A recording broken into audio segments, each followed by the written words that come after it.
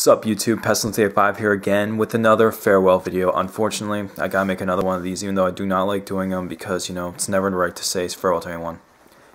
Now, today's farewell video is kind of interesting because it's to a man that not a lot of people knew about. In my opinion, he's one of the cooler icons in horror film because of how mysterious he wasn't really mysterious. He had one major role that people know him for. Some people know who I'm going to be talking about is, and it's, yes, unfortunately, Richard Brooker passed away recently. I should have got this video up sooner, but I've been busy with a lot of stuff, so I haven't gotten a chance to make it. It really sucks because this is actually Friday the 13th Part 3. It's my favorite Friday the 13th ever. It's one of my favorite, it's like within my top 10 slasher films.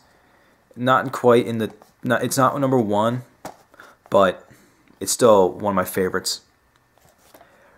Richard Brooker, yeah, man, like, you didn't see his face in this one, but it was his Jason that made the hockey mask popular.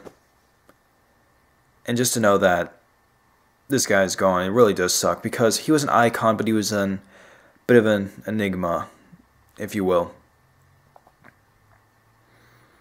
And, you know, to us horror fans, it's just not cool seeing him go.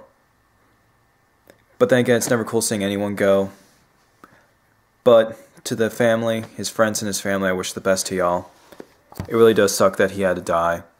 Like I said, it's the best in this. It's my favorite in the series. And if it wasn't for him, I really wouldn't have liked the Jason character as much as I do now. So much props to you, man. I really do wish you rest in peace. God bless y'all. Y'all take care.